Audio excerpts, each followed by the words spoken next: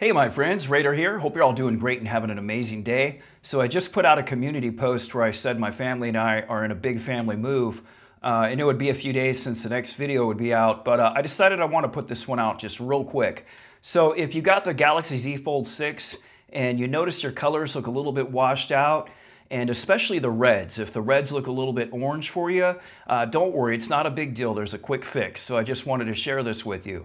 So what you want to do is go into your display settings, and then you're going to go into screen mode. And then like you can see here, it looks very orange compared to the red on the Z Fold 5 here. So what you'll notice is on your Z Fold 6, when you first get it, you might only notice this top section here that ends with white balance, and you won't see this advanced settings. And I want to give a special thank you to a viewer who left a comment on a video that I posted where I thought Vivid Mode was broken on the Z Fold 6.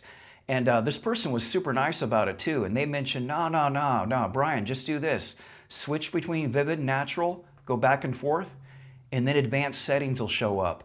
And once you go into advanced settings, you're gonna have your vividness slider. This isn't new, this came out a couple One UI updates ago, but I was thinking that Samsung left it out of the Fold 6. But no, once you go back and forth between that Vivid and Natural toggle, you'll have this one open up. Just go ahead and crank this all the way up. And now when you go back and do a comparison, now the colors are a lot closer. Still looks just a tad bit different, but it gets us a lot closer to where it should be.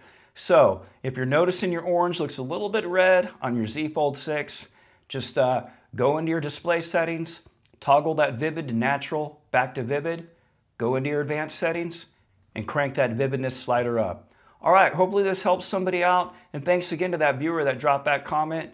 Hope you all have a great rest of the week, and I'll be back in a few days after the family move. Thanks for watching.